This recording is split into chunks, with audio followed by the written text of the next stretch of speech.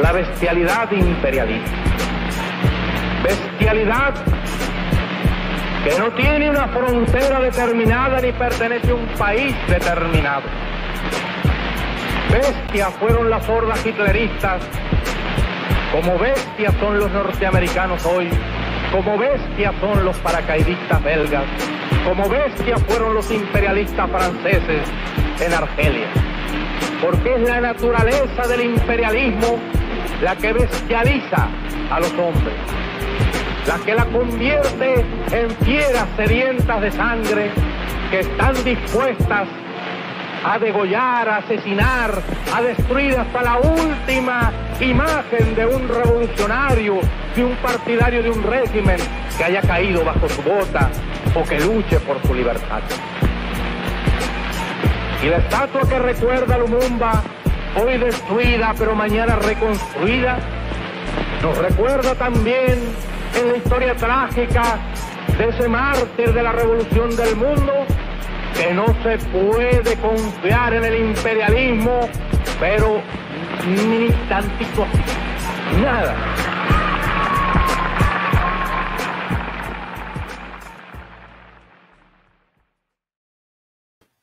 What's up, everybody? Welcome to episode 22, Unmasking Imperialism, Exposing Imperialist Propaganda in Mainstream Media.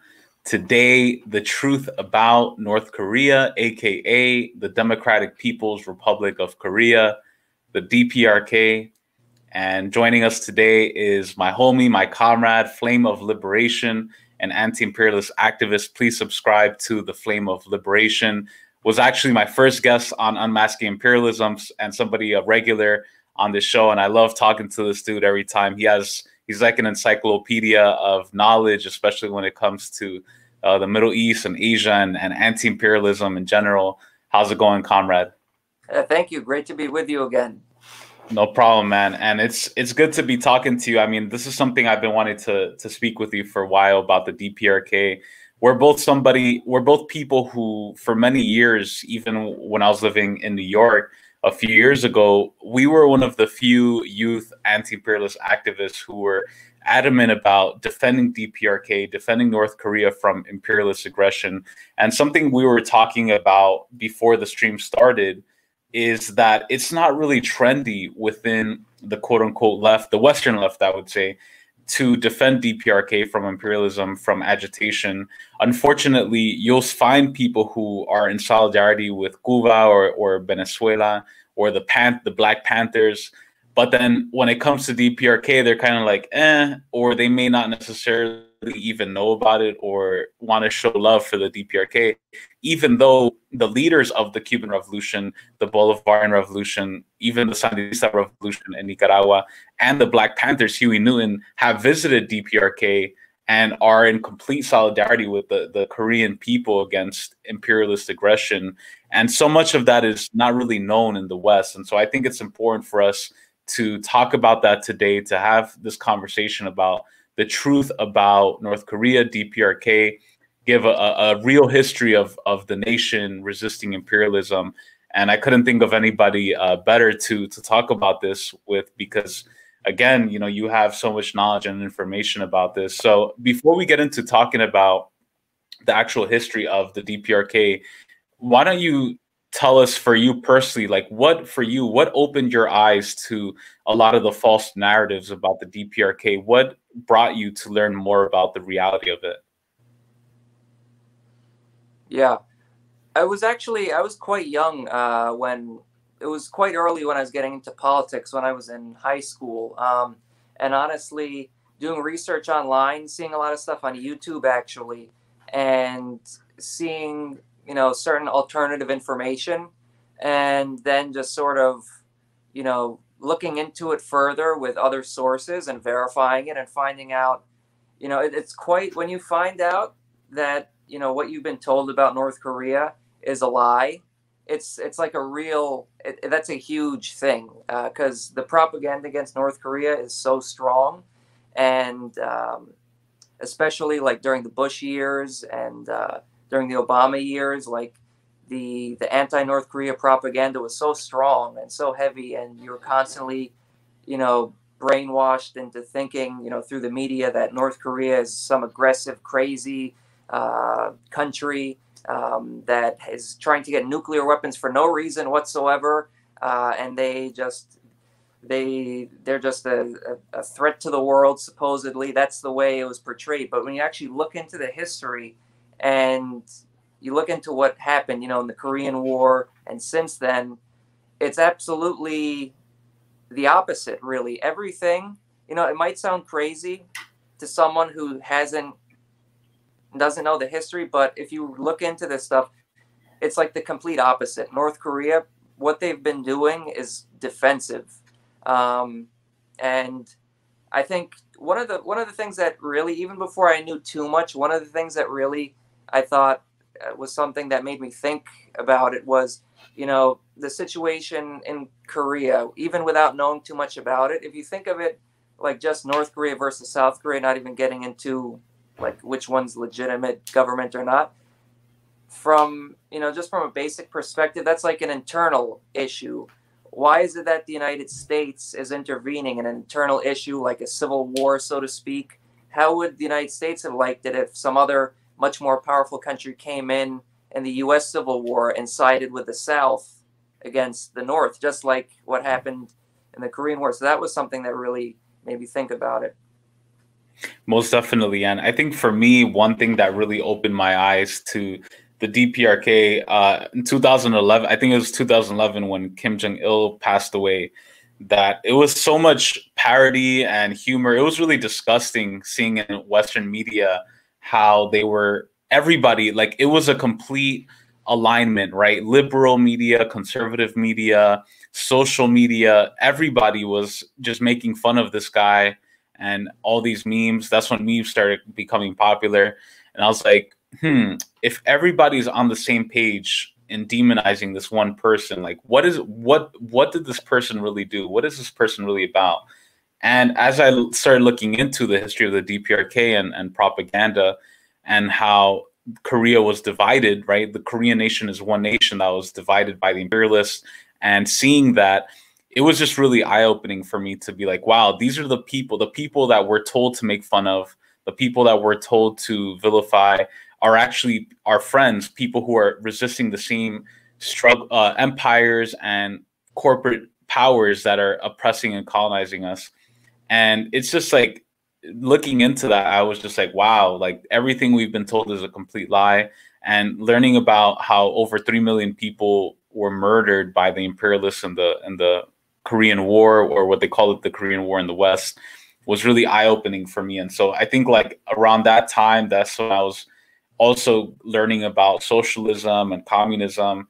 And I also really appreciated the fact that DPRK didn't want to take as hard of a side on the Sino-Soviet split, that they tried to unify the socialist camp as much as they could. And then I started reading Kim Il-sung, and I was like, wow, this guy's a fucking genius. Like, he was a playwright, he was a guerrilla fighter, revolution, like he was just everything, you know, and just like seeing that and like, wow, like that's so cool. And in my opinion, like Kim Il-sung is one of the most underrated communists in the communist movement. He was a genius. And so from then I started kind of really learning more.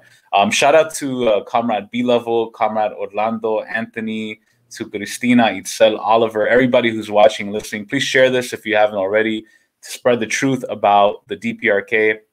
So, Comrade, before we also, please make sure to subscribe to Flame of Liberation. His channel is in the description. Before we start, I want to share a clip with you, because you've probably seen a million of these videos. They're all over YouTube. They're like an inside look into, you know, North Korea. And so this is one.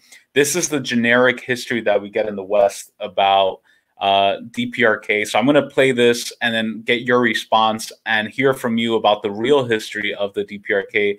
But this is the standard narrative that we hear in the West. We're constantly hearing threats from North Korea. But what's behind all of that? Let's find out. This is the modern history of North Korea. The Korean Empire ruled the entire Korean peninsula until 1910. That's when the more powerful Japanese army took control through a treaty.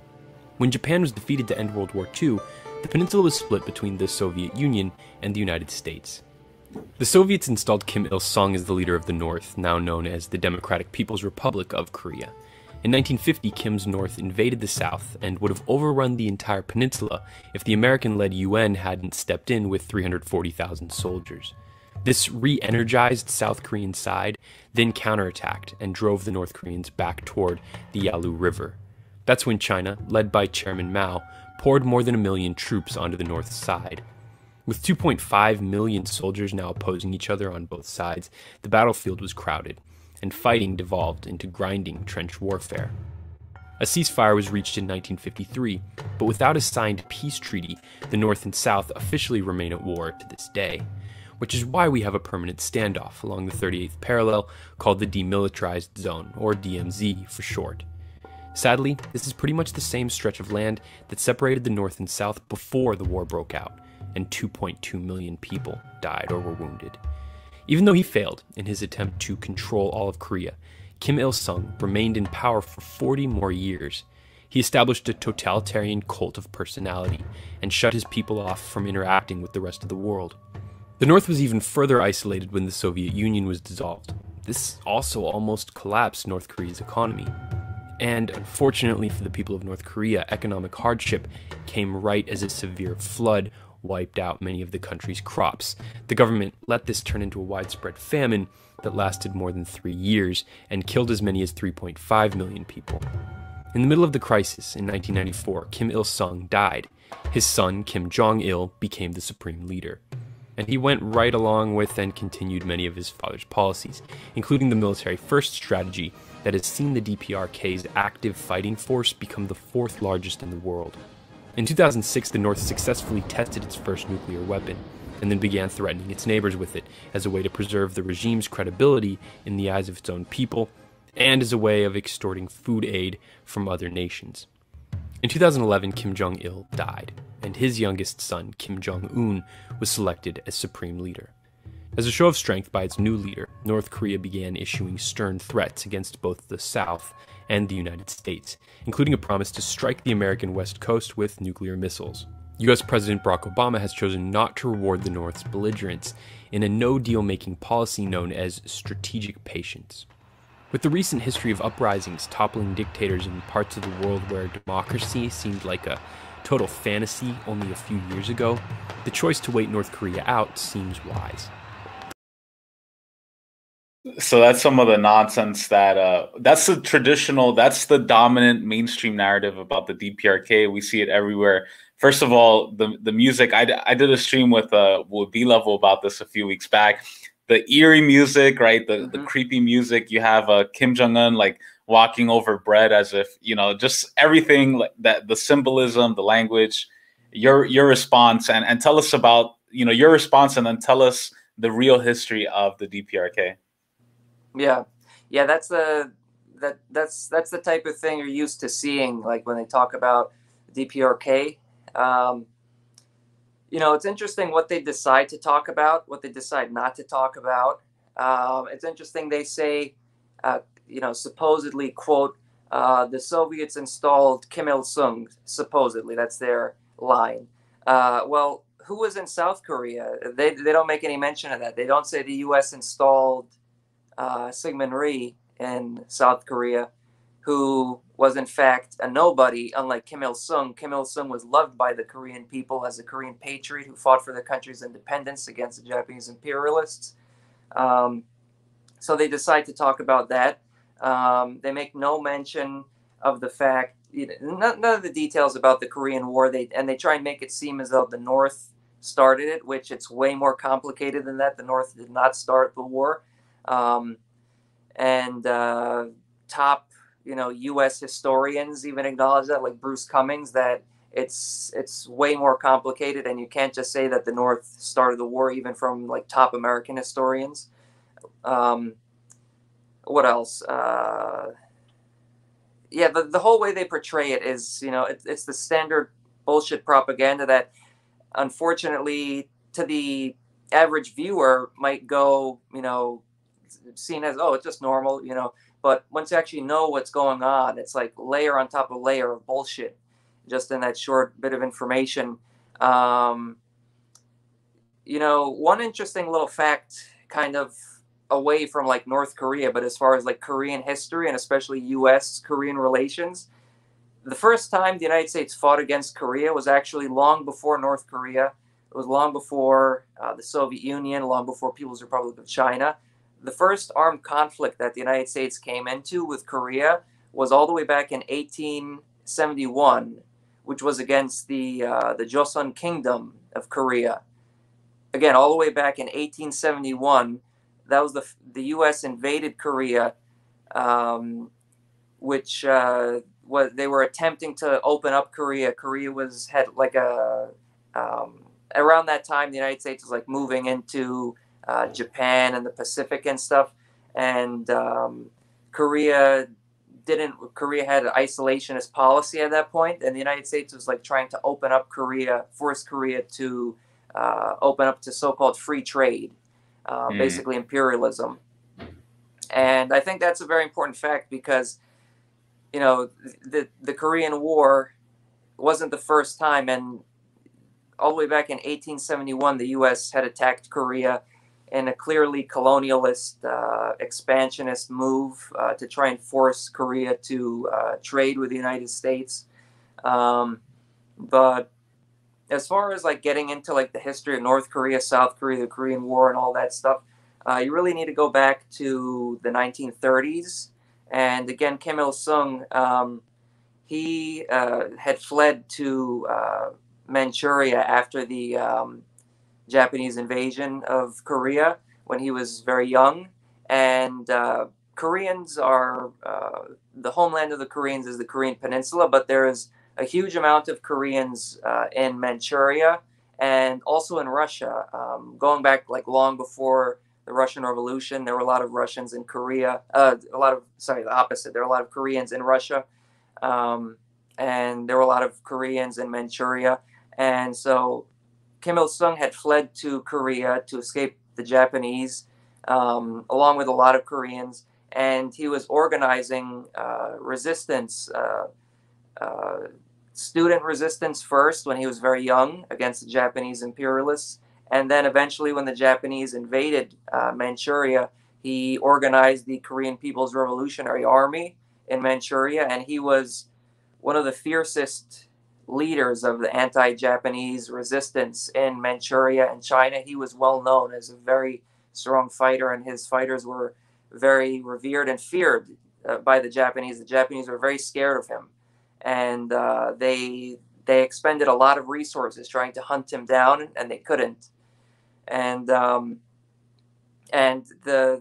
fighting for the liberation of Korea against Japanese imperialism, that eventually, along with the Soviet and Mongolian forces, the Korean revolutionaries, along with the Soviets and Mongolians, liberated Korea, first Manchuria, in August of 1945, and then Korea in August. And that's something that's almost never talked about in U.S. history in World War II.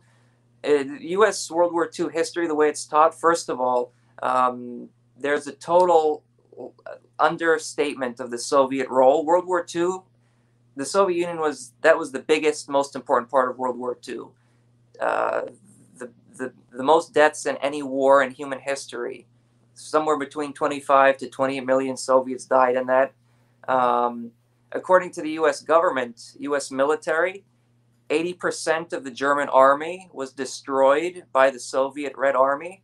So it was 80%, according to the U.S. military. So the Soviets are the ones who destroyed Nazi Germany. I mean, that's not me saying that. That's not the Soviets saying that. That's the U.S. military that says that on record. But so the U.S. history downplays the Soviet role in World War II generally against the Germans, but even more than that, most Americans probably aren't even aware that the Soviets fought against Japan.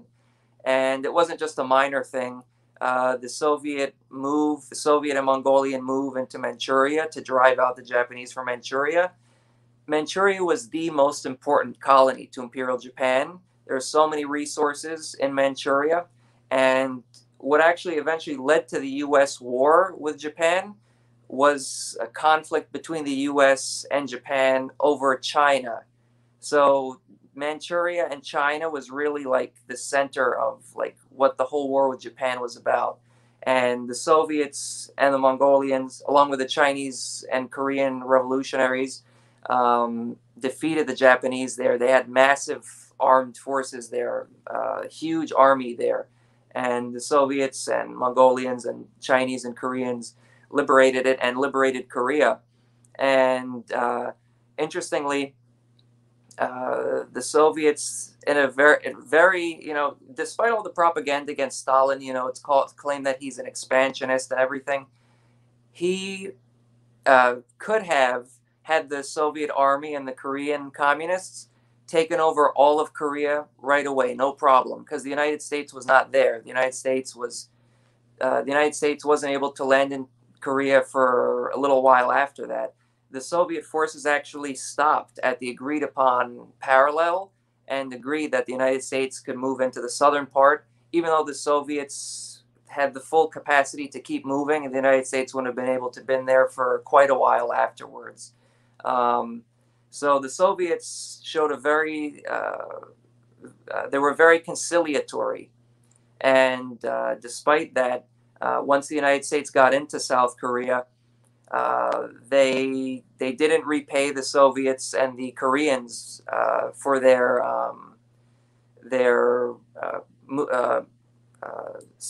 goodwill, you know, allowing the U.S. to even be in South Korea in the first place. The United States installed a leader, Syngman Rhee, and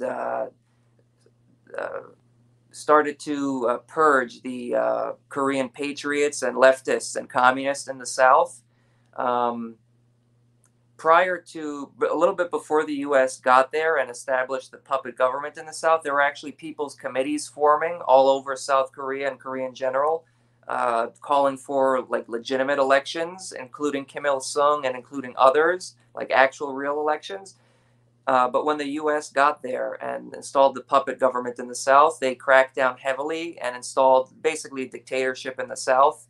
And they had a fake election without Kim Il-sung and without the progressive and patriotic forces in the South. They destroyed those movements in the South and carried out actual horrendous massacres. You could look at the Bodo League massacre and other massacres that happened in South Korea. So many massacres. And in the United States, Americans don't really know about this. But you know who does know about this? The South Koreans know about this, actually. They know this very well because I believe in the 90s, there was a whole truth and reconciliation push.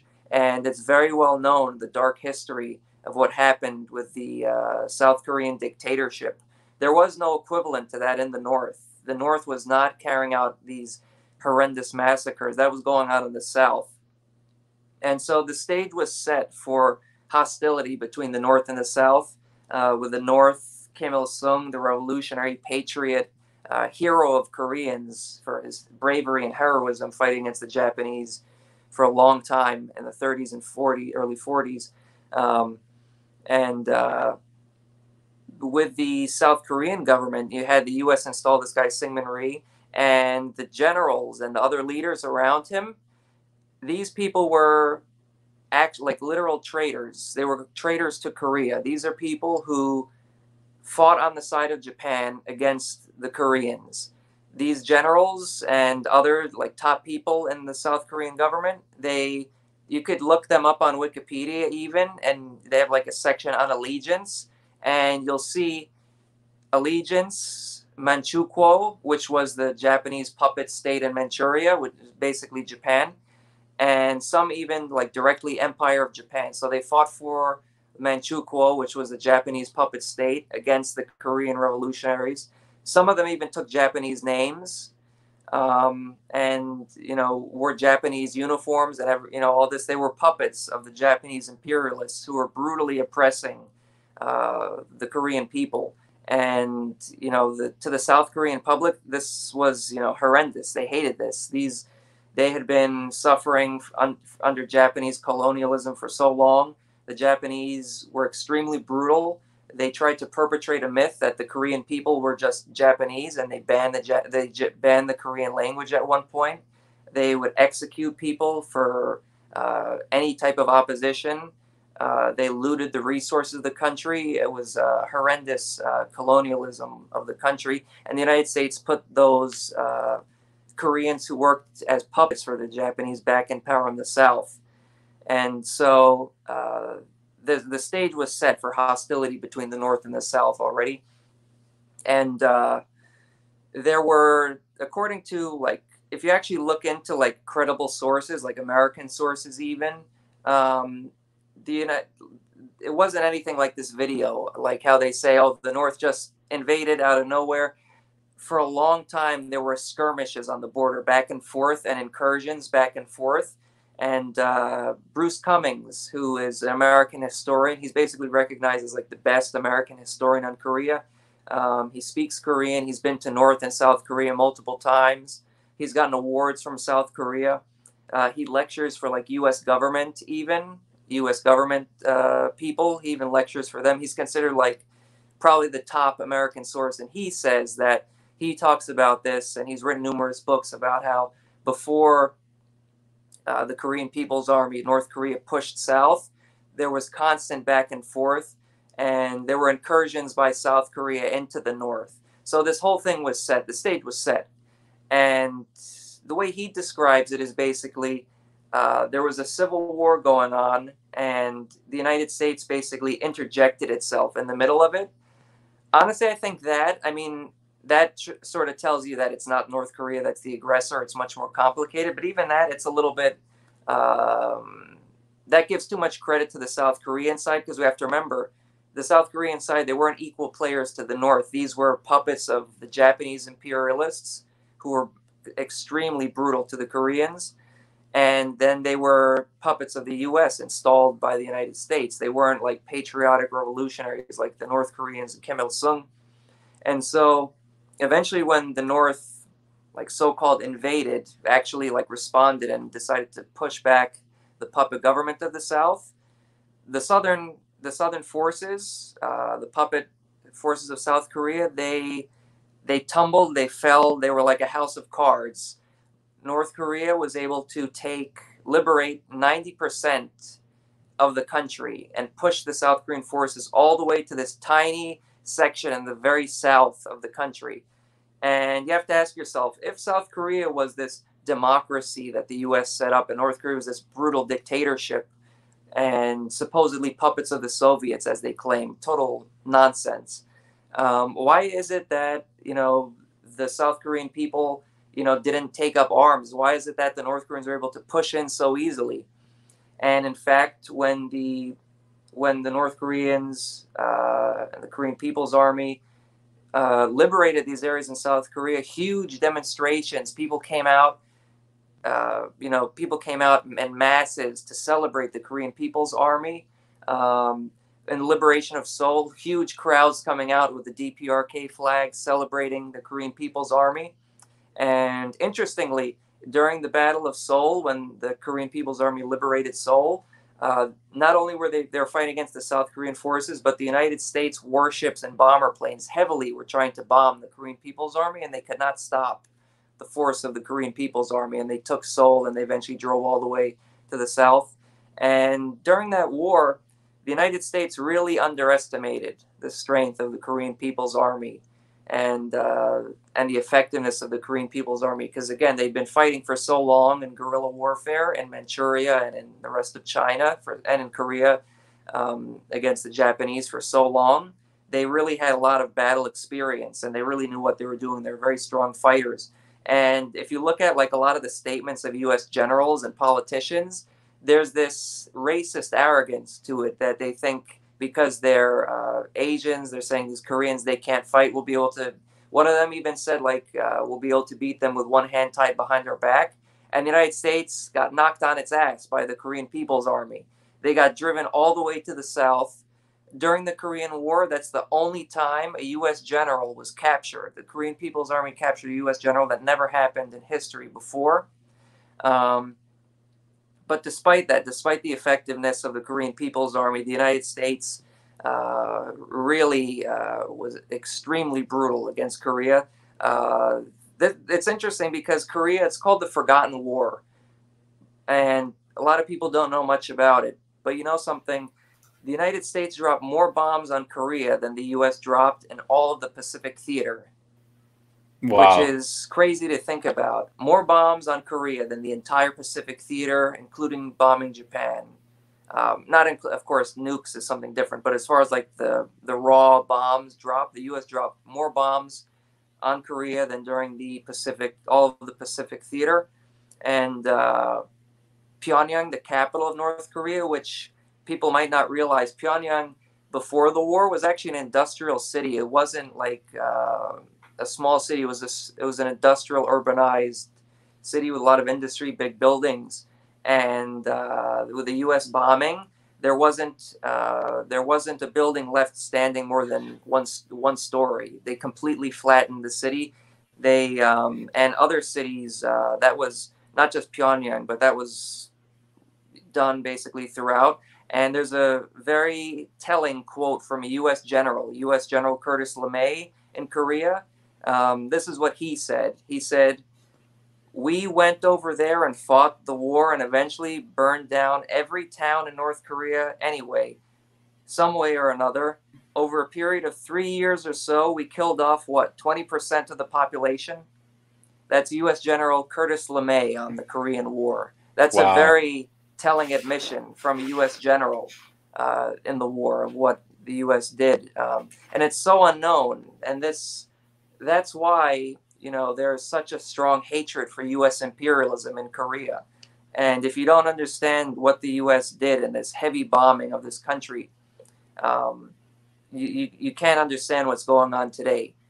And the thing too to remember is that, like, we're talking about a pretty small geographic size. It's not like Korea's not like Japan or China that are pretty sizable. I think in terms of geography, Korea is probably comparable to like California or the US West Coast.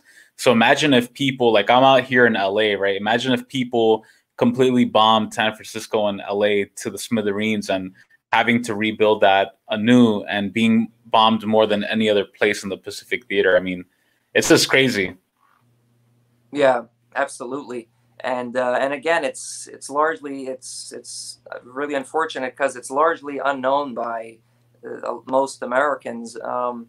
And also besides that, again, going back to Bruce Cummings, who's the American historian, who's basically recognized as like the best top American historian, even by like the mainstream. And again, he's lectured for the U.S. government even. He's been to Korea multiple times and won awards from South Korea even. He said, according to him, the massacres that were taking place in Korea, because there was at the time there's a lot of propaganda by the U.S. claiming that the North Koreans, the communists, were committing massacres and stuff. But actually, Bruce Cummings points out that the massacres were 6-1, and that for every one massacre perpetrated by communist forces, 6 were perpetrated by the South Korean puppet government and the United States. So it was a 6-1 with South Korea and the United States committing the vast, it's unmeasurable atrocities on the U.S. and South Korean side.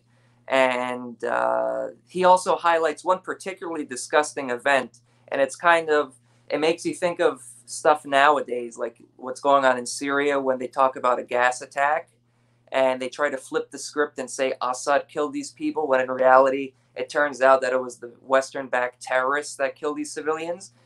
In the Korean War, the U.S. was doing something similar. There's a really disgusting short film narrated by Audrey Hepburn, called Crime of Korea or something like that. And it shows pits of dead bodies, and it's him talking about the communists carried out this massacre and blah, blah, blah. Well, it turns out that massacre was carried out by South Korean forces. And Bruce Cummings documents this, and it's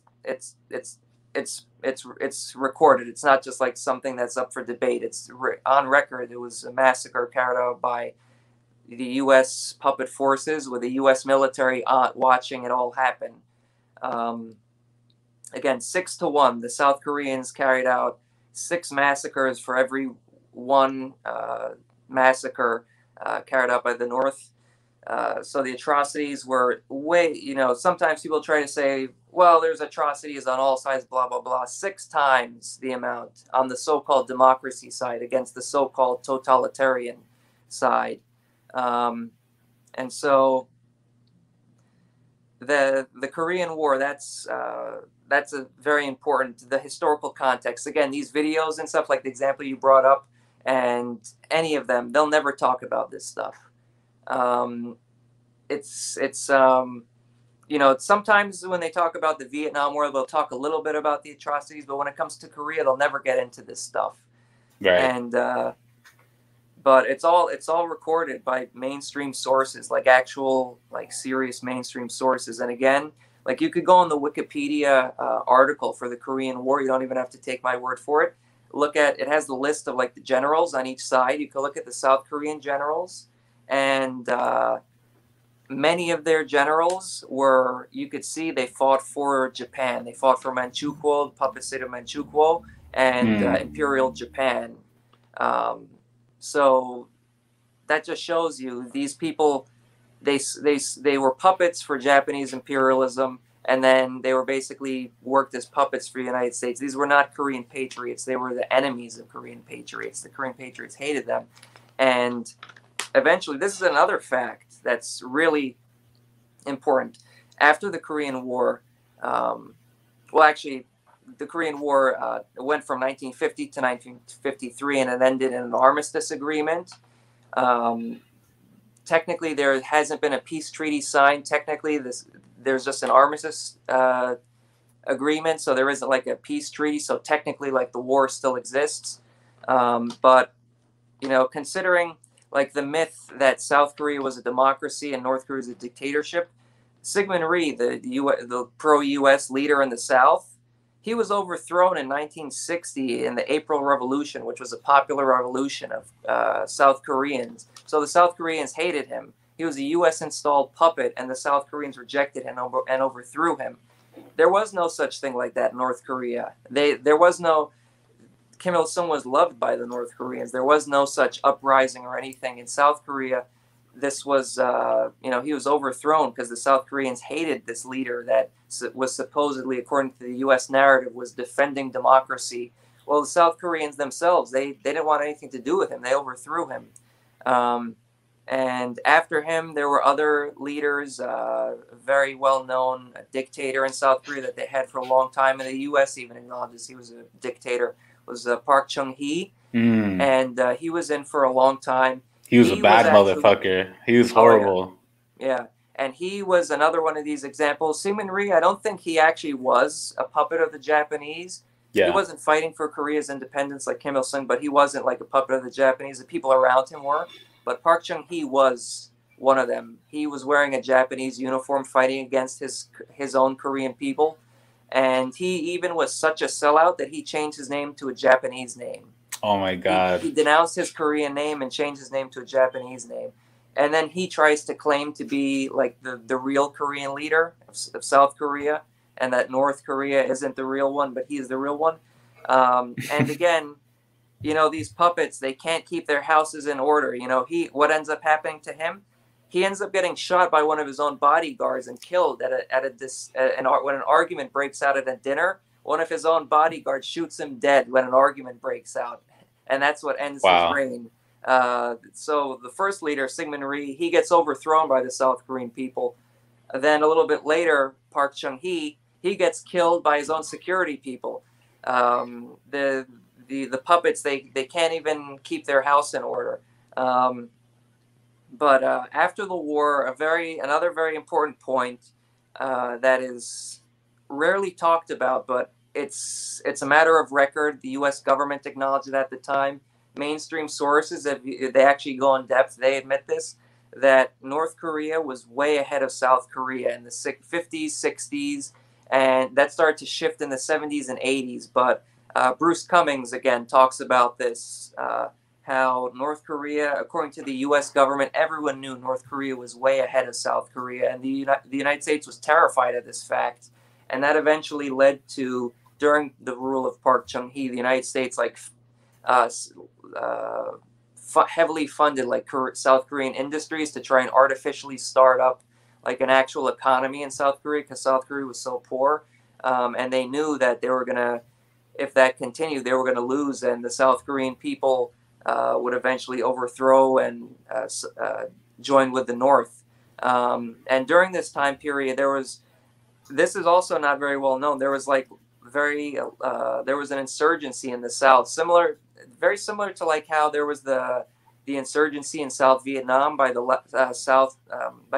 National Liberation Front, or so-called Viet Cong. There was a similar thing, not as high intensity, nowhere near as high intensity, but there was armed conflict in the South. And in the 60s, there's something known as the Second Korean War, which was like border skirmishes on the DMZ, and also some fighting and skirmishes within South Korea. It was very unstable. And that is probably what led to Syngman Rhee's bodyguard killing him. Some dispute, because there was so much tension and so much instability, and it was such a failure in South Korea at the time that tensions got so heated that he ended up shooting the leader of South Korea dead. Yeah,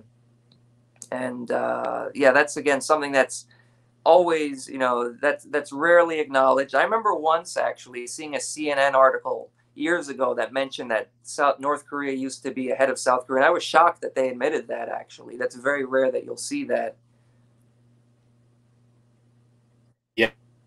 Sorry, that's crazy. And I think one thing that's important for context as well, the international role of quote unquote South Korea is like during that period in the 60s and 70s, the South Korean government was also supporting right-wing evangelical Christian governments in Guatemala that was killing and murdering indigenous communist Guatemalans by the thousands, especially later on in the 80s under Efraín Ríos Montt.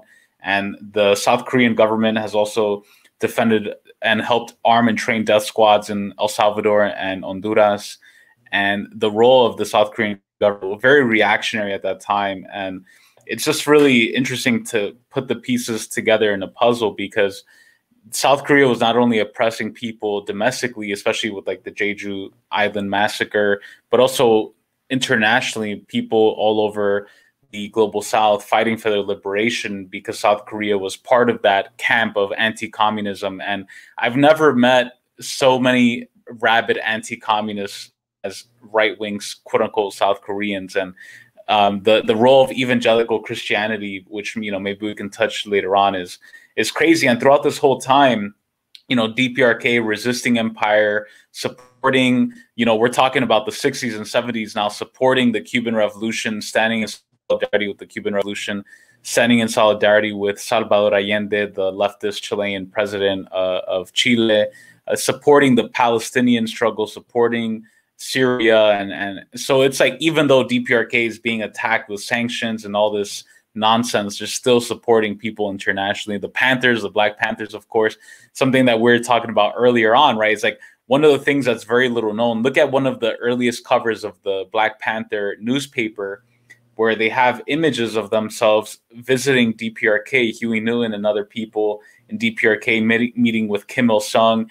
And we're never taught about that, right? You have idiots like Vosh and other leftist so-called YouTubers who are like hyping up the Panthers, but then they repeat the same mainstream media propaganda about the DPRK. Well, it's like, hey, do you know that the original Panthers actually supported the DPRK, were in solidarity with them? And, it's just like this purposeful division, right? The DPRK during that time period was so international, still is internationalist, and we almost never hear about it. Oh, yeah. And it was interesting you're mentioning South Korea's basically working as an agent for U.S. imperialism around the world, like out for hire, for the U.S. policy around the world. South Korea during Park Chung-hee even sent troops to fight in Vietnam. And that's something that is, it's really horrible for South Korea. Not only is South Korea occupied by the U.S. and a puppet of the U.S., but they're basically, sending financially desperate, poor South Koreans, because again, South Korea is very impoverished at this time period, sending poor South Koreans off to fight in Vietnam. on the side of U.S. imperialism. Really horrible part of the history. But also on the other side, North Korea, of course, was supporting the true Vietnamese fighters, the Vietnamese fighting for liberation, North Vietnam, the National Liberation Front against imperialism, and like you said, all over the world, supported Syria, supported Egypt, supported all over Africa, Angola, Mozambique, Zimbabwe, Ethiopia, all over Cuba, like you said, all over the world. That's the amazing thing about North Korea. Even though, they're not a huge country, it's not like the Soviet Union or China that has a huge amount of resources. They don't have a lot of resources, but you know what? Just about anywhere where people are fighting for their freedom, North Korea was there supporting them. Oh yeah, most definitely, 100%. And moving more to the present, there's this interesting video clip there's this YouTuber. He produced a video called North Korea, the most depressing country, right? And again, going into some of the way DPRK is covered today, it's portrayed as a closed off society, militarized, and to some degree, there's an element of truth to it. And I think all of your historical context is extremely valuable in watching this clip, because we understand that the DPRK has been at war, is still at war since day one. So they have to be protective. So I want to play this clip, get your reaction, and then maybe you can tell us a little bit about what is Juche and how does Juche differ a little bit from traditional socialism, Marxism, Leninism. So this is the clip that I was telling you about. North Korea is not a joke. It's one of the worst countries in the world. It's isolated, it's dangerous, it's strict. But above all, it's depressing. So here is my time inside North Korea. I visited North Korea by taking a 24-hour train from Beijing to the border. Here, you can only enter as part of an organized tour group. And now we have to take a train to North Korea for 24 hours. And the minute you cross the border, you enter a whole new world. Soldiers will inspect everything you own.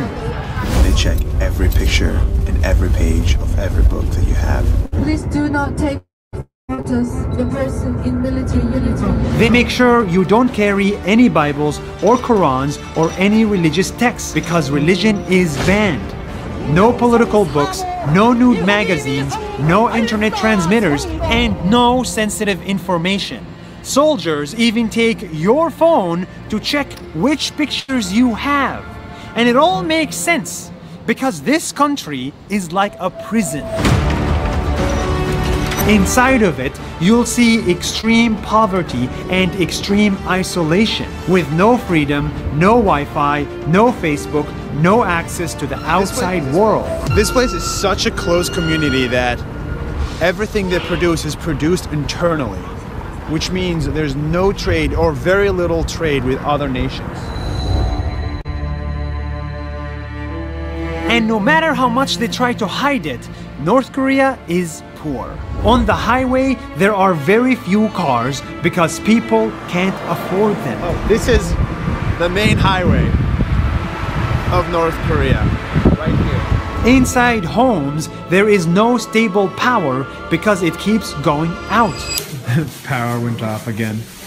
Outside homes, poverty is apparent and the people are trapped inside. Say hi. Hi. What do you want to say to the camera?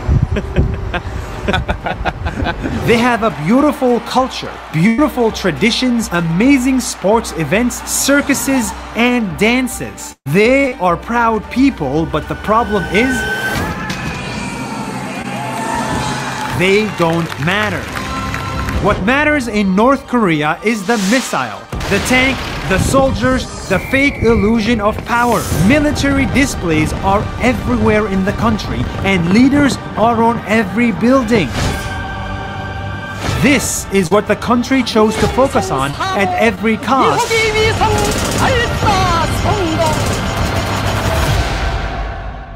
And not this.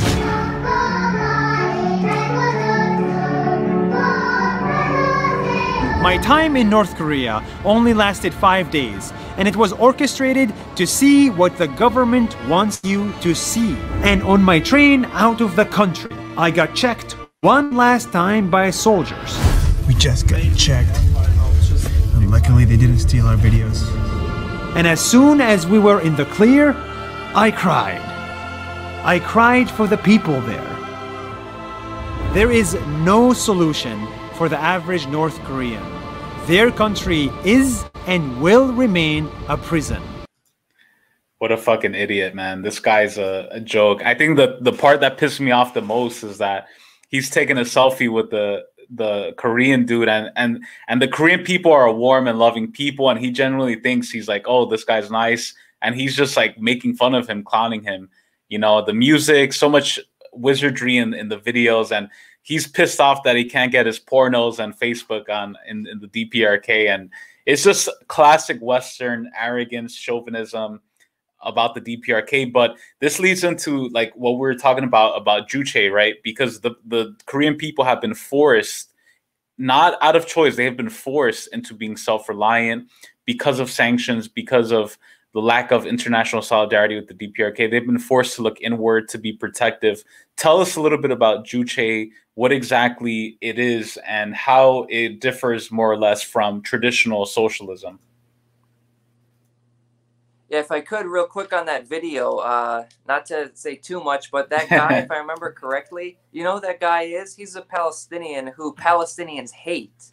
Oh, really? Oh, shit, I didn't know that. Remember, that's crazy. If I remember correctly, that guy, he's this guy that is basically like trying to be a sellout to Israel and be like this Palestinian face for Israeli propaganda. And yeah, Palestinians hate that guy. He's like a total sellout. And he's doing this. Look at that. He's doing this propaganda for U.S. imperialism and Zionism because Israel hates North Korea.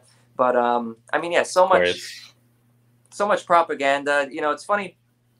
CNN, even mainstream media, they sent a journalist to North Korea in 2017, and he contradicts everything this guy is saying. It's rare to see actually CNN talk about this. They talk about how actually North Korea is doing pretty good. Their economy is growing quite a bit each year. He went to like stores, they're full of consumer goods. He went to a cell phone store where they make their own cell phones and stuff, and people are buying cell phones. He talks to people. People are doing good. People are living normally. It's not like they want to make it seem as though it's like still like the 1990s when they were having severe economic problems. Even CNN, mainstream corporate media, reported that, and you could see that video on the Flame of Liberation. I have the video up on the Flame of Liberation. CNN actually tells the truth about North Korea. Please subscribe to Flame of Liberation. The link is in the description. Yeah, but as far as Juche, Juche, it's a very interesting concept, and the way what you talked about earlier was very interesting about the Sino-Soviet split, the split between China and the Soviet Union. There was a tremendous amount of pressure for Kim Il-sung and the DPRK to go fully on one side or the other, and the DPRK understood that on one hand, that's wrong because on one hand you need to maintain your independence, and on the other hand it's also wrong because neither country is an enemy. China is not an enemy, the Soviet Union is not an enemy, and Kim Il-sung felt that while he disagreed with, say, Khrushchev and his lies about Stalin and changes to the Soviet economy, Kim Il-sung was against that and made sure that that wouldn't happen in North Korea. At the same time, he strongly disagreed with the policy that China was taking with this insane notion of Soviet social imperialism and these other ridiculous ultra-left stances that China was taking at the time. And the DPRK took a firm hand domestically against people within the party who were trying to put forward anti-Soviet nonsense. And on the other hand, this revisionist nonsense of trying to liberalize and so on. So they took an independent position. They maintained their close relations with the Soviet Union and China. And they always tried to bring the Soviet Union and China back together. That was something that they wanted. And they talked about how the division within the world communist movement only helps imperialism. And that's so true when you look around the world where you have conflicts in certain countries where you have the pro-China communists fighting against the pro-Soviet Union communists, and often China supporting U.S. imperialism around the world against national liberation forces, to the extent of even supporting the overthrow of Allende. You know, Right. ridiculous, insane conclusions that they came to with this ultra-left nonsense. One very tangible thing that Kim Il-sung achieved in the Sino-Soviet split was these foolish Red Guards in China were stopping trains of Soviet aid to Vietnam, which is insane. These people are lunatics. You know, they call themselves communists, and they're stopping aid to the Vietnamese fighting against U.S. imperialism. And Kim Il-sung convinced Mao to crack down on those Red Guards and make sure that the Soviet aid would go to Vietnam. And so from very early on, the DPRK took a very strong independent position. And this debunks the lies of that. North Korea, Kim Il-sung, they were puppets of the Soviet Union or something. It's complete nonsense, or of China, because the DPRK took a completely independent position and didn't fully agree with either Khrushchev or Mao, and they took their own position. And they were always very extremely strong on self-reliance and independence. And Juche itself, it's often mistaken. There's a lot of, needless to say, there's so many mischaracterizations of it. One that I think is obviously from more of a coming from a more legitimate place, like not like the slander, but still a misconception of it, is that it's simply Korean socialism. Juche is actually more than just Korean socialism. It's more than just Korean Marxism, Leninism. It's actually a furthering of communist and socialist philosophy, and bringing it to a whole nother level of development, of scientific development. And some people criticize North Korea for changing like use of the term Marxism, Leninism for Juche. And on one hand, some communists and people on the left say that as like, oh, that's proof that they're not revolutionary anymore. And then some like weirdos try to say, oh, that proves they're not really communists and they're like nationalist, third positionist or whatever, blah, blah, blah. I've even heard some ultras call them fascists. Right, yeah. It's nonsense. Right. If you look at anything of what Juche is, it references heavily Marx and Lenin. It makes it clear. They talk of communism and socialism. They reference Marx and Lenin. Marx and Lenin are called the classics in North Korea. And they talk about the classics in North Korea. They're talking about Marx and Lenin. Marxism, Leninism, Marx's writings, Lenin's writings, Stalin. Those are all part of North Korea's curriculum, what they teach children. They teach them that. It's not like they're trying to hide that in this bullshit about how, oh, Juche is Korean nationalism. It's complete nonsense. What it is, you know, from the Marxist perspective on Marxism, Leninism, communism is that it's a science. It's not a stagnant dogma. And the idea of what Juche is that it's taking the principles of Marxism, Leninism and developing it further. And for these people that are opposed to that, it's basically they're viewing Marxism as a dogma. It's a religion stagnant. Right. And what Juche did was it brought about new ideas that are... Now it's interesting because it can be kind of confusing to some people because the way Juche is described is that it's an original philosophy. But that's on one hand, but on the other hand, it's rooted in Marxism, Leninism, and it could not exist without Marxism, Leninism. And again, Kim Il-sung, Kim Jong-il, their writings on Juche, they reference Marx and Lenin, and that's basically the foundation of it. But the reason why they came about with Juche was because they felt that there were certain shortcomings within Marxism, similar to how Lenin found some shortcomings within Marxism, and he brought it to what is Marxism-Leninism.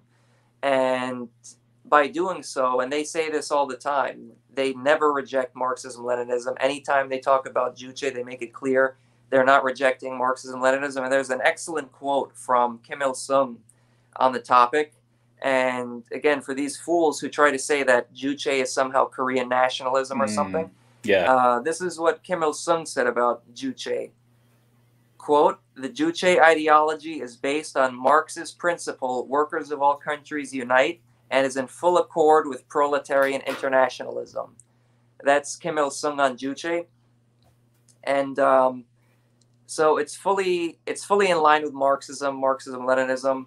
It's basically a further development of it. And it's not something simply like Korean socialism. It's a development of communist philosophy more generally.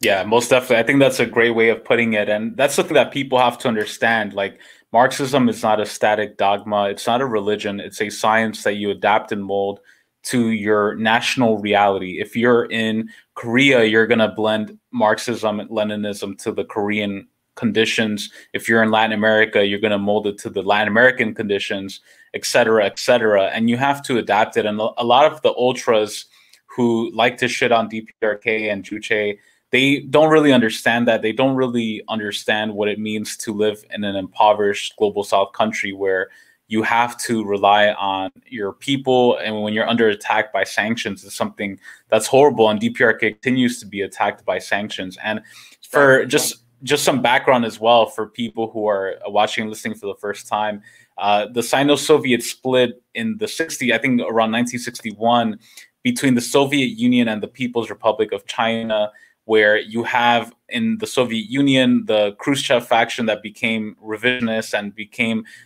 liberalizing the economy and started moving away from Stalin and Marxism-Leninism.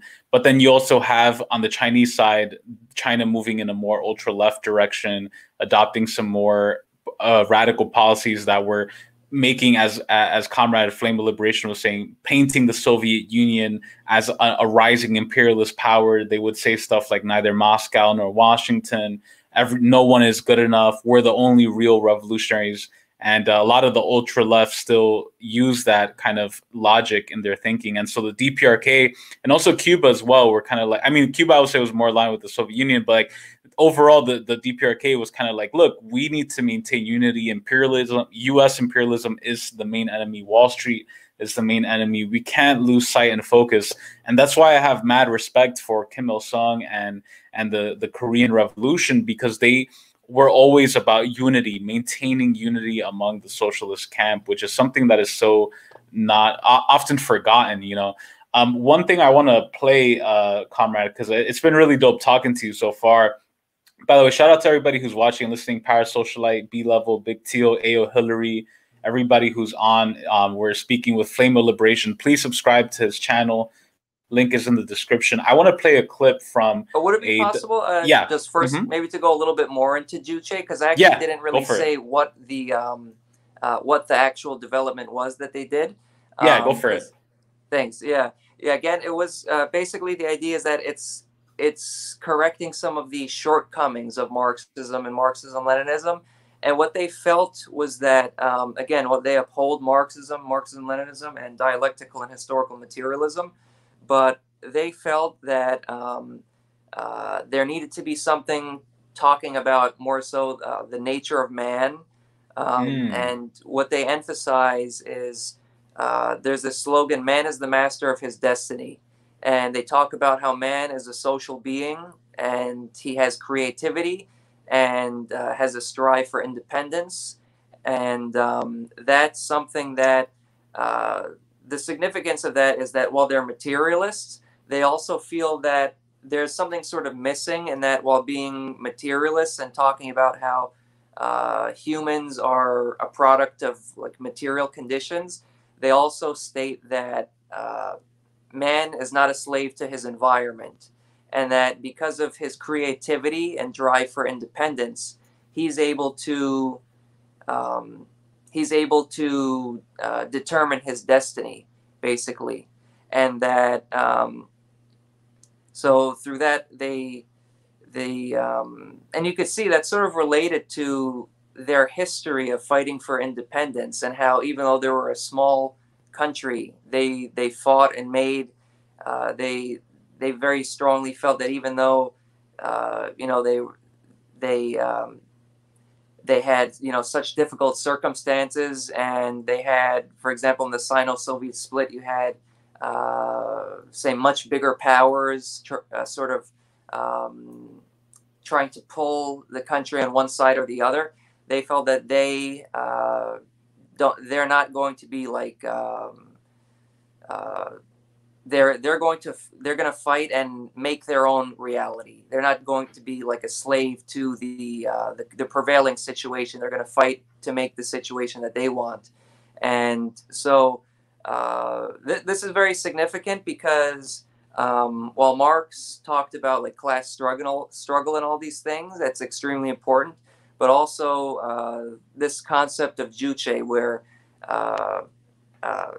the struggle for independence within humankind, man's strive for independence, that this is an extremely important part of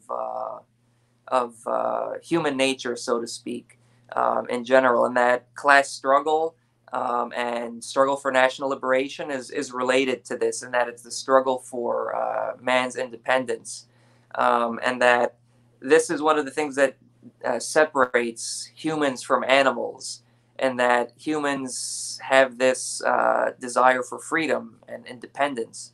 And it's very interesting. I would encourage people to read Kim Il-sung's and Kim Jong-il's writings on it, because I think that it definitely is. It is a very important development into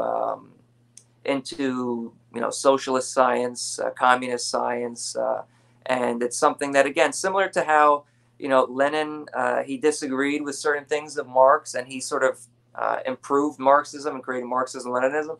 Juche sort of continues that tradition in the sense that it's rooted in Marxism-Leninism, but it also tries to improve it and strengthen it and build upon it to another level.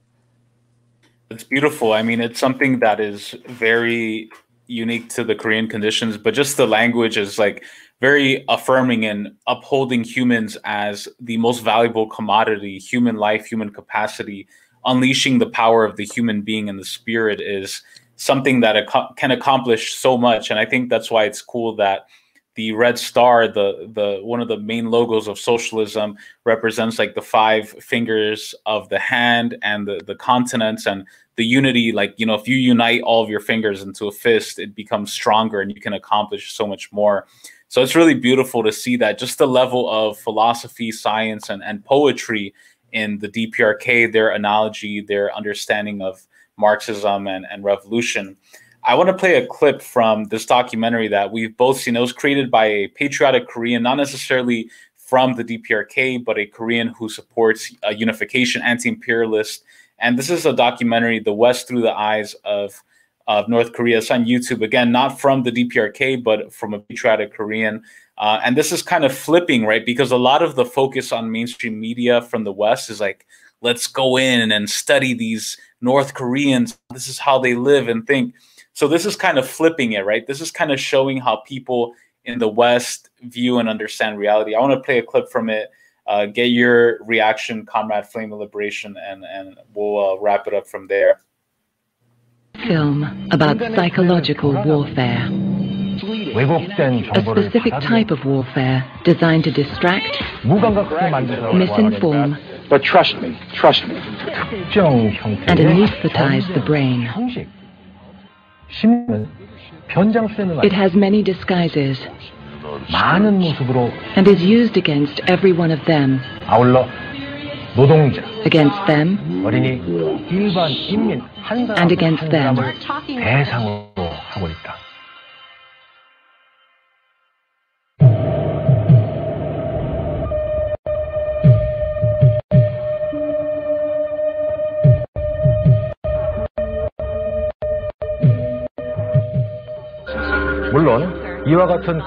Of course, such Machiavellian activity requires disguise, which is why propagandists call themselves the public relations industry.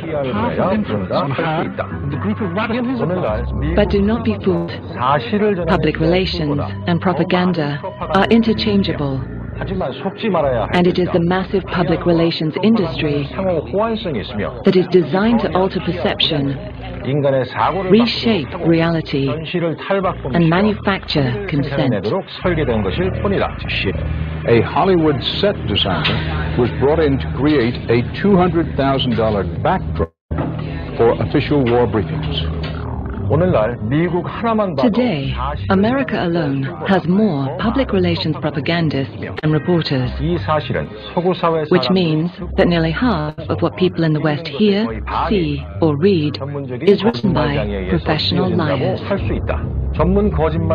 Professional liars whose job it is to keep people in front of their televisions, reading gossip magazines, eating vast amounts of toxic food, and shopping, always shopping, for the latest fashions and trends. That's the ideal for propagandists. And great efforts are made in trying to achieve and maintain that ideal. Anything that keeps the masses from organizing themselves and asking important questions about what their masters are really up to. The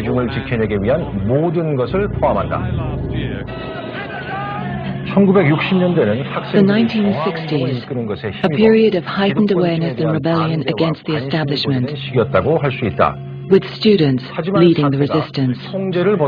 But when the situation seems to be getting out of hand, the establishment ordered it to be stopped, and the propagandists moved quickly to lead the young people away from dangerous protests into such fashionable protests.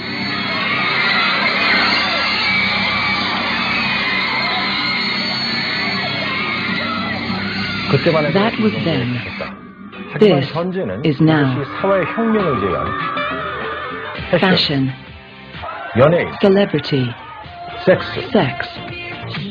music, technology, any kind of revolution except the social revolution.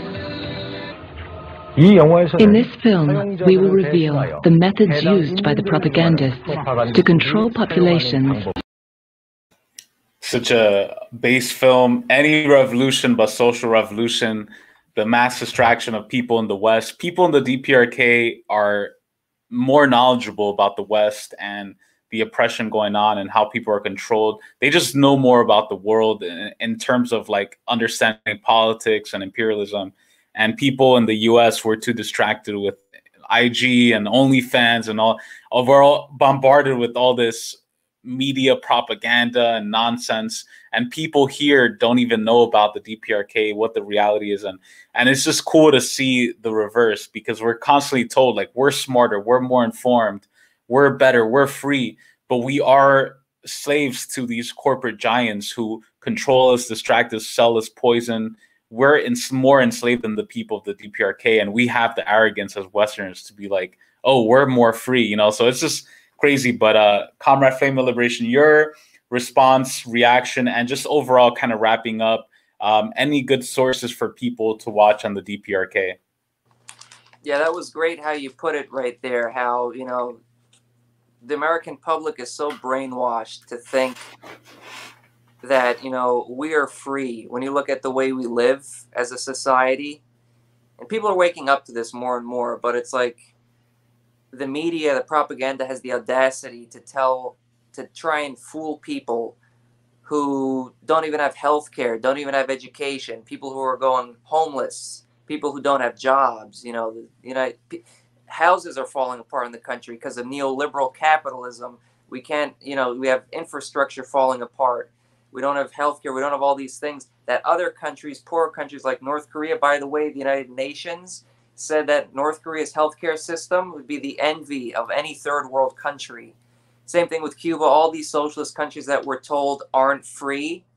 Well, the reason why they say that these countries, quote unquote, aren't free is because the same people that deny us working class people healthcare are the ones who run the media, the huge corporations, they are the ones who want to demonize these countries that actually provide for the working class. So yeah, you put that really well. How, you know, we're told that the North Koreans are brainwashed and don't have freedom. In the United States, you know, you don't have healthcare, you don't have education, you don't have stable housing, you don't have job stability. You know, the United States should really work on fixing these problems before telling other countries that actually give their people health care and housing and education, you know, how to run things. But as far as sources, yeah, I think that's very important, because it's hard to, you know, with the mainstream media propaganda, it's hard to come by sources. But one of the, you know, someone I mentioned, Bruce Cummings, he's a great academic. He's considered basically, by the mainstream, he's considered like one of the top or the top American academics on Korea. He's written numerous books. Again, he's been to North and South Korea numerous times. He's won awards from the South Korean government. Even he lectures for like, he's lectured for like U.S. government even. So he's considered a top, maybe the top American historian on Korea. And again, his name is Bruce Cummings. There's a really good book written by Stephen Goins. Stephen Goins. He wrote a book called Patriots, Traitors, and Empire, The Story of Korea's Struggle for Freedom. And that's a great title, because that really captures it. Because at its essence, the Korean War and the situation in Korea, North Korea is the government that was formed by the Korean patriots. Kim Il-sung, they fought, they shed their blood to liberate Korea from Japanese imperialism, while the southern government was formed of the traitors who changed their names, denounced their Korean identity, and fought for Japan and killed their own Korean compatriots. And then they went and put on a U.S. uniform to oppress their their fellow Koreans. So that title, Patriots, Traitors, and Empires, The Story of Korea's Struggle for Freedom, that's by Stephen Goins. I recommend that. And also there's a good YouTube channel called Songun 007, Songun 007. He puts out videos. I believe he's with the Korean Friendship Association in the UK, and he puts out information debunking, you know, various propaganda against the DPRK, and he puts out videos like directly from the DPRK. If you want to see like information that the DPRK puts out, he puts out some of that as well. So again, that's Songun 007. So yeah, those three I would say are good. Yeah, dealing with the propaganda against North Korea, it's so disgusting, because there's like so many levels to it that it's hard to even keep track of. Like in that video where he's talking about it's poor and everything. Well, first of all, he doesn't talk about how the U.S. even said that North Korea was way more wealthy than South Korea in the 50s and 60s and 70s. He doesn't talk about that historical context. But even so, he's talking about how horrible North Korea supposedly is and how poor it is. Well, I don't think, is he going to try and deny the fact that North Korea, the DPRK, put a satellite in space before South Korea? Right. That's a fact. Is he going to deny that? I mean, that's not me saying that. That's not, North Korean propaganda, so to speak. That's just a fact. North Korea put a satellite in space before South Korea. Another good point as far as Korea is that, there was this whole thing of how, the only reason why, the Soviets put Kim Il-sung in power, blah, blah, blah. Well, if that were the case, how come the North Korean government stood and was strong for all these years, throughout the Cold War? The Soviets and China pulled their troops out of North Korea. The United States didn't pull its troops out of South Korea till today. The U.S. troops are in South Korea. So that also tells you who's the independent country. North Korea is the country that doesn't have foreign troops. South Korea is chock full of U.S. troops. They've got a huge military base in the capital city, Seoul. And the way that everything is set up, like the military of South Korea, they don't even really have control of their own military. If a war broke out, it falls under U.S. command. So they don't have sovereignty. The South Korean government truly is, when you look at the information, it truly is a puppet government, and they don't have sovereignty. And all this information, you know, the South Koreans themselves know this. Again, in the 90s, there was a whole Truth and Reconciliation about all the massacres and horrible atrocities committed by the South Korean government, and this stuff came out. The South Koreans themselves know this. The unfortunate thing is most Americans don't know anything about this stuff, and they just think North Korea is an evil totalitarian state, and South Korea is just, you know, the place where they get their electronics from, and K-pop and some other things like that. Did you see that video, by the way, when the people from DPRK saw K-pop at the Olympics and they were like, "What the fuck?" Yeah. Oh yep. Man, that was crazy. Yeah, that's very. That tells you a lot as far as the cultures in the two countries. And but another, I mean, I also want to emphasize again, the first time the United States fought against Koreans, it wasn't against communists, it wasn't against Kim Il-sung. It was before Kim Il-sung was born. It was before the Soviet Union. It was in 1871 when the United States invaded and attacked the Joseon Kingdom of Korea, trying to open them up for trade. And that's the thing. U.S. imperialism, it was imperialism then, and it was imperialism in the 1950s, and it's imperialism now. It's just that they have a different face to it. They change it a little bit. You know, before then, it was kind of like openly racism, white man's burden, all that stuff in the 1800s. Then during the Korean War, it still was racist, but then it was also like anti-communism. And now we talked about this before, how imperialism has shifted, and you've talked about this a lot, and you've done a lot to expose this, and others have been talking about this, and it's so true, how the woke washing of imperialism, the identity politics utilization of imperialism, but at the end of the day, it's still taking away the sovereignty of Korea. It's subjugating Korea. It's aggression, it's colonialism against Korea, still to this day. And you know why? You know, what reason is there for there to be U.S. troops in South Korea? They should, you know, let the Korean people decide for themselves what kind of government they should have. The United States has no right to tell the Koreans how to run their country. Well said, man. I couldn't have put it better myself. And on that note, I think this is a good place to wrap up.